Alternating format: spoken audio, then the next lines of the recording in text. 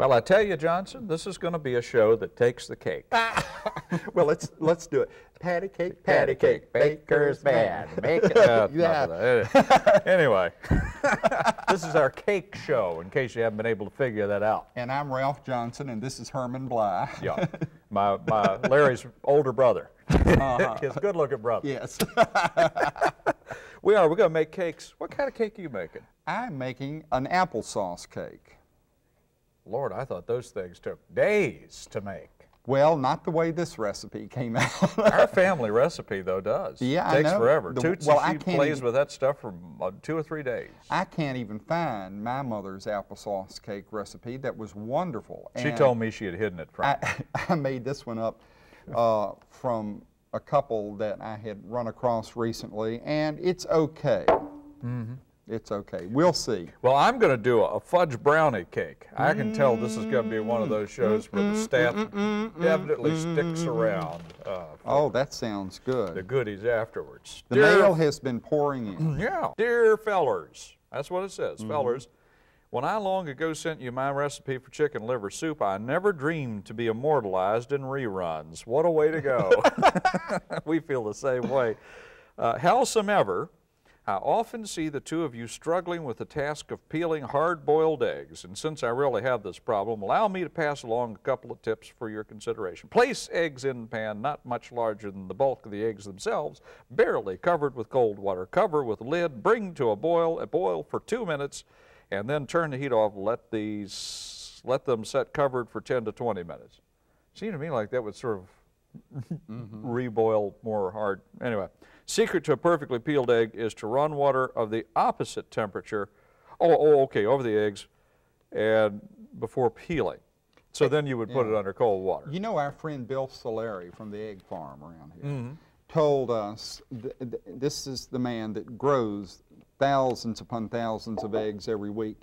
He says that the eggs that you buy in the supermarket today are, generally speaking, so fresh that it is very hard to peel. You have to let them go for about a week before you can really count on them being easy to peel. All us country folks used to say they had to be at least 3 days old to be peelable. And he's right. The eggs are getting fresher and fresher all the time, so the eggs you get in today's supermarket may be yesterday's eggs. And talking about eggs, you know, here on PBS we have all those nature shows, and I was watching last night one of them, and an ostrich laid an egg. Right on television. Right on TV, and I want to tell you, it was I turned my stomach completely. I wasn't right for several hours. That was from Brenda Salyers of Pound, Virginia. Didn't lay the egg. Dear Laban and Larry, I watch your show every week. I just love it. I saw Laban in a local supermarket, and I spoke to him. He was so very nice, just like a real person. That was from Joyce Carr. Well, Joyce, yes, I am real. Man, I'm so real. Ooh, try it sometime. And you will see him in there because that's where he lives when he's not down here. I love Dear boys, I watch the show every Saturday. Like it very much. You guys are very funny. Hope to keep on doing the show for many more years. Ashley Church. P.S. I am 8 years old. That's very pretty. From Ashley's from Roanoke, Virginia. Isn't that sweet? Thank you. And here's a letter that says, a few weeks ago I sent for the copy of show number 805 and got the baked pumpkin and pumpkin cookies, but I didn't get the instructions for the pumpkin seeds. Oh, no. Well, honey, we didn't offer those. But I'll tell you, all you do is put them in the oven for a little while, and when they get toasty, you take them out. Then you can put a little butter on them and sprinkle seasoned salt. I mean, there's nothing to it. Just go on and do it. Be brave. Oh boy, here's one of these. It's an interesting, this is a frisky letter. This is a frisky one from Northern Virginia. This is up in, Arlington, Virginia. Dear Laban and Larry, I wrote to you last summer about the fact that your program was not on our WNVC, Channel 56. You were kind enough to answer my letter July 31. I've looked forward to your Cookin Cheap program ever since, and I assure, because we are loaded with foreign cooking shows, Italian, Asian, Korean, but we haven't seen you boys. They take you boys away from me. I talked to, and he goes, who's talked to? I better not give the names on the air, although we will be giving the address and home phone numbers at the end of the program. And anyway, says, I've enclosed a newspaper listing. You see what has happened. I am so fed up with I better not get into this. with these foreign cooking shows, essentially, is what is being said here. And it's time to bring back the old country boys, is what she's saying. And I'm not even going to finish that. That's but right. Anyway, we'll get ourselves in big trouble for sure. But that's from our good friends. You know, those people in Arlington do have a problem catching us up there. Mrs. Frances Ellis, I believe that is, from Arlington, Virginia. Thank you very much. We appreciate it. And you keep riding your local station, and they'll put it back on. Yeah, if they heard Well, this. what am I talking to her about? That's right. That's well, if dumb. they take us off, call and complain. That's what you have to do. Yes. And then this lady wrote in and said that she just says, I don't care what anybody says about you two laughing and cutting up. I think it helps the show a lot, and keep up the good work. That's right. Well, how about that? Listen, I got a long recipe. Oh, you do? Well, go ahead. Mine's short. Mine goes forever and ever and ever. And ever. A day. I'm boiling some water. Oh, well, that's always encouraging. Is somebody going to have a baby? After you talk about... Somebody is, but we'll tell about that later on. Yeah, yeah, after you talk about the ostrich egg. I've got to start 1 cup of water. This is a brownie cake sent in by an unknown viewer. Well, how could you get a brownie to stand still long enough to grind up and put it in a cake? Among my favorite, the unknown viewer. We're going to, well, never mind. All right, there's a cup of water in there. We've got to bring that to boil with a cup of shortening. Mama loves shortening. Do you know that? Mama loves a shortening. And I have some shortening here. I've got this butterized stuff. Have you ever tried this, Laban? This butter-like stuff. Is it good? Yeah, I find it to be all right. How do I figure out what's a cup? I can't get it to go in there. I hate to say this, but I'm already off to a roaring stop here. Is that a cup? Is two of these a cup? One of them is a cup. One of them's a cup. Well, it's half empty on one side. I can't get it to go in there. And once I get it in there, how will I ever get it out? Well, one of these. You just should put have thought one about of these that in. before you started. This is the biggest mess already. Just put 1 spoonful in there and forget that mess. Put that over there. That's probably not quite a cup, but close. I'd put a little more.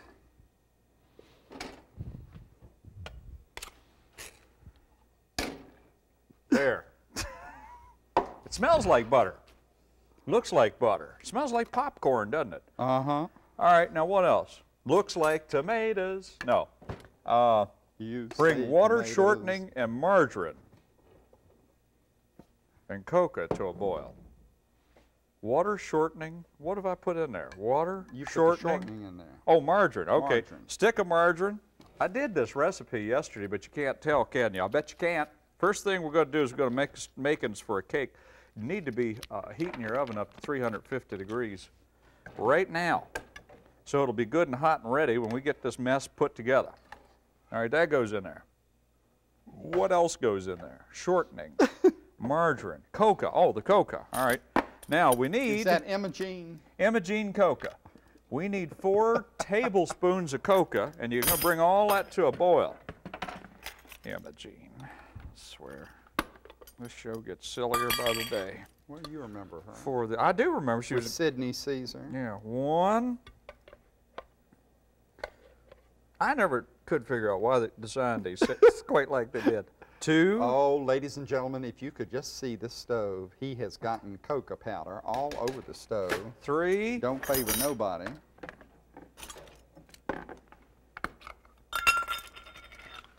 4.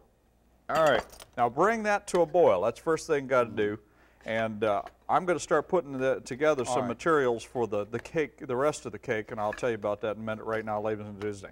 Well, I have a bowl. I'm going to make this fine applesauce, sour cream applesauce cake. 1 cup of sugar and 1/2 cup of applesauce. Now, this is an 8-ounce can of applesauce, but I'm going to put in the whole thing because when I made it yesterday, I was very dissatisfied, as you will see in a little bit, because I thought it was just a little too dry. It wasn't moist enough, so I'm going to use all of the applesauce. Ooh, this smells good. And so I'm going to mix this sugar and this applesauce and 1/2 cup of sour cream into it. And here's my sour cream. Oh, look, Larry, it's sealed for your protection. Lord, they've even started sealing up the sour cream. I swear there's no end to it. All of you people out there that have poisoned people, you are just making the rest of us suffer, and if we ever get you, you're going to be lynched. And that's a promise. Well, don't hold back, Right here on Johnson. TV, we'll lynch you. I'm tired of this stuff. Don't hold back, Johnson. I'm just glad I don't have arthritis like some of my friends do. Because if I had arthritis, I wouldn't be able to enjoy this recipe. Well, for heaven's sake, Well, see, it's it does true. Well, go you couldn't on get into a lot, it. doesn't it, today? This new safety packaging is so hard to get What into. in the world got in your crawl? Plastic. That's what it was. Now, all of this, see, I'm not going to use the mixer today because Larry probably is going to need it over there. Yeah, yeah. And it's more healthful for me to do it this way. Oh, for heaven's sake. Well, it is. This Now, stuff is boiling. I'm going to pull it off. It doesn't need to do any more than boil. Well, go right ahead. All right. And I've done it. well, you can go on to the next part. Oh, I'm okay. prac- 2 cups, meanwhile, over at a big container, you need 2 cups of flour. I'm just having a terrible time figuring this all out today. For some, my brain has just gone totally... Brain death is a horrible thing in a person going your down age. on me again. Now let's see. Flour and sugar. How much sugar, Larry? Yes, the amount of sugar, Larry, is, I can answer that question in 2 more minutes. 2 cups of sugar. Well, that should have been easy enough to remember. Why, any fool could have remembered that. But I'm not just any fool. I'm a special fool for this program. I forgot to get the sugar out. Where's the sugar? Johnson, you got some sugar? Right over there. I need some sugar. Excuse me. No, right over here Excuse me, behind you. folks. That's the flour. that's Put the it flour. down. There's the Excuse sugar. me, I need to get the sugar. This is going to be one of those already, I can tell. 2 cups of that. Now where's my cup? There it is. There's my cup. Where's the flour? There it is. 1, 2. You can have that back. You need it? I don't want it. Oh. All right. Now let's combine the flour and the sugar. Where's my spoon? All right. I'm sorry. I don't mean to be disorganized. I did this yesterday afternoon, and it didn't go much better than it did today. Be quite honest with you, but there weren't as many people watching me. Now what we got to do is we got to take this water shortening margarine cocoa combination, and we got to add that to the flour and sugar mixture. And here we go. Doesn't that look good? Yes, it looks delicious. Say it like you mean it, Johnson. Yes, it looks delicious. Now we're going to mix that up a little bit. And to that we're going to add 3 eggs, some baking soda, buttermilk, and we're going to prepare it we're going to pour it into a prepared pan. I'm going to take a mixer to it here in a minute, make sure I got it where it needs to be. Okay, how many eggs? 2 eggs. I got to add 2 eggs in there. I'm sure glad the egg lady didn't come by here today. She wore me out the other day. I think I should explain that now, being that everyone's cackling Well, and I giggling. just want to know just exactly how she did go about wearing you completely out there. Yeah, she came by and talked Yeah, about yeah, I eggs wanna for know, 20 Brian. minutes. She did. Get in there. These eggs don't want to get mixed in here with us. Eggs don't want to get mixed up with this. All right, that's the egg. Now how much? We got a teaspoon of baking soda. Teaspoon. I don't have a teaspoon.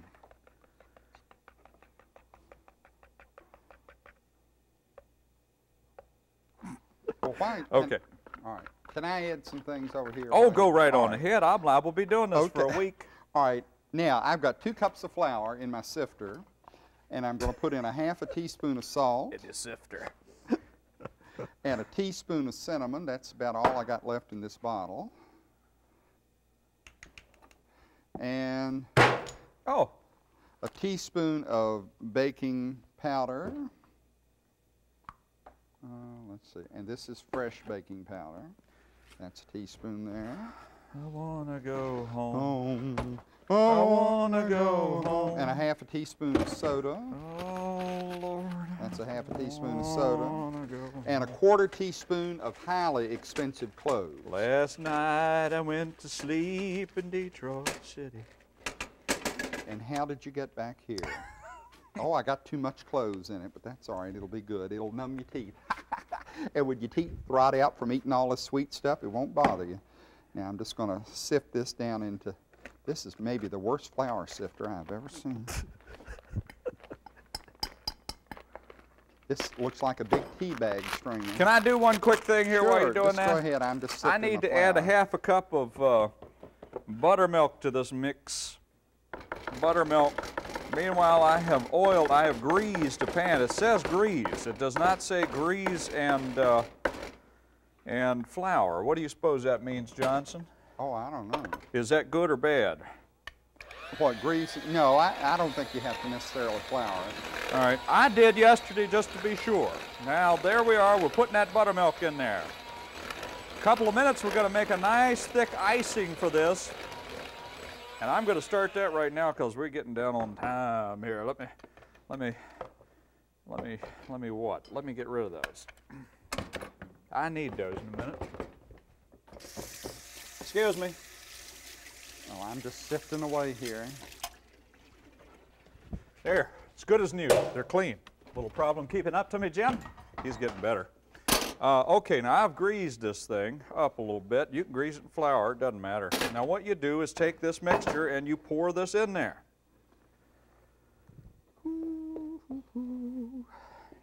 Using a little bit larger pan than that, please. I didn't have a larger one. Otherwise, I'd be using it.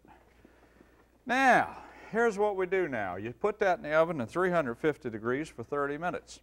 And while it's baking, because you're going to have to put this stuff on while it's hot, so that it'll get all nice and creamy and goopy and go over all of it, you got to make up the icing.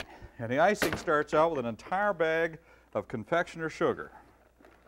Looks like a box. A box, I mean. Don't get smart with me. And as you can see, that bowl is just too little. I'll be back. Well, while you're doing that, I'm going to add a cup of nuts and a cup of raisins to this mixture here. Oh boy. So here are my nuts going in. And here are the raisins.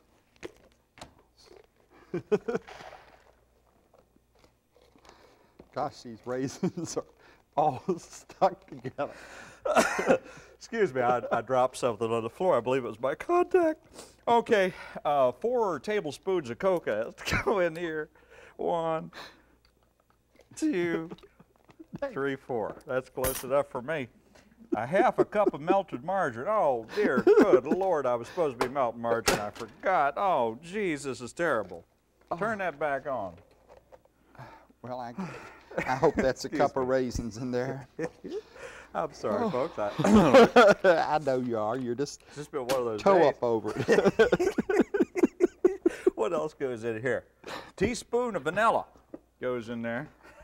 And I could hear Maureen and David laughing in the back, not to mention Carol. Teaspoon of vanilla. I can't see. All right, teaspoon of vanilla. Is that what that is? Yeah. 6 tablespoons of milk. Now, this is a really strange recipe. 6 tablespoons of milk. You ever heard tell of such thing? Never in my born days. 1. Oh, dear, good Lord. 2, 3, 4. How many? 5. Minutes or tablespoons? 6. Both. And of course, I got that margarine melting. That's a whole stick of margarine I'm trying to melt real quick, and then we're going to mix all that up. Now that's going to go on top of that. Now, I'll show that to you in a minute. I also have brought in some home cracked walnuts. I had just some left over. Home cracked? Yes, indeed. I brought those in.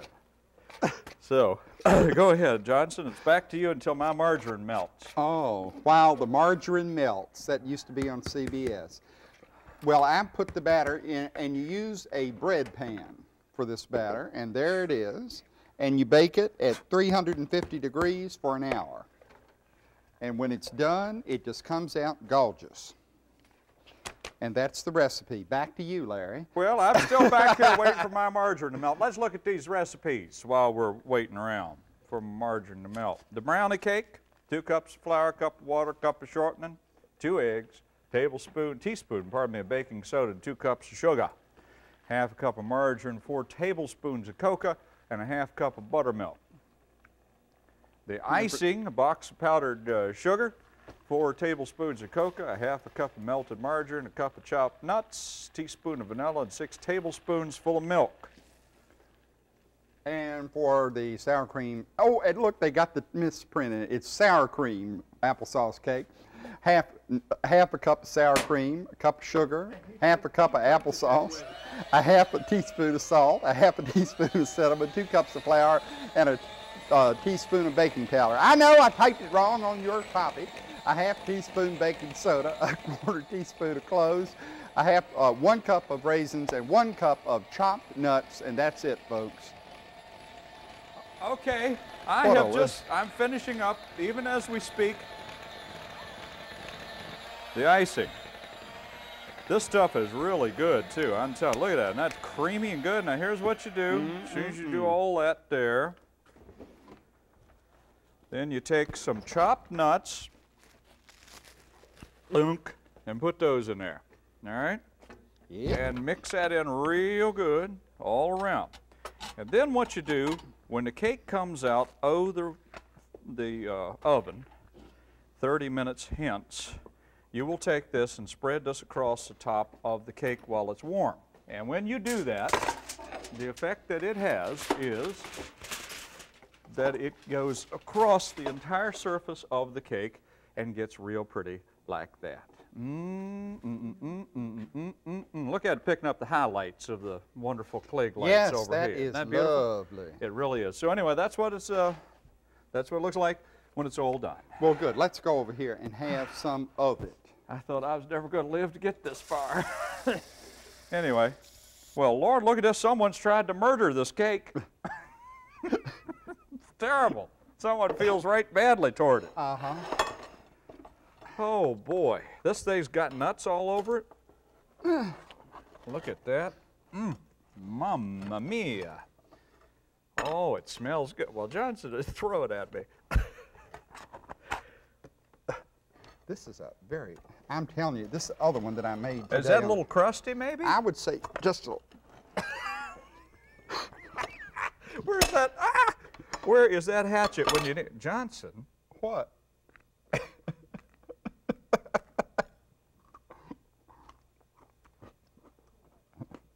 It's like an applesauce cracker cake. It's an applesauce brick. That's what it is. Listen. Several people were injured. I just think the recipe isn't right. If There's you could something fix wrong. this recipe, let us know. There's something wrong. That's real tasty, but I'm going to tell you, bring some extra teeth. Well, let's try this mess.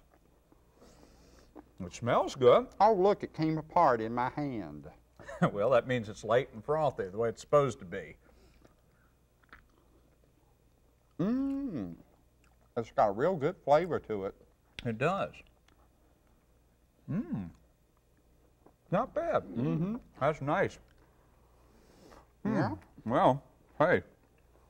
I liked it a lot. So do I. Thank Goodbye. you and goodbye. Bye and so long.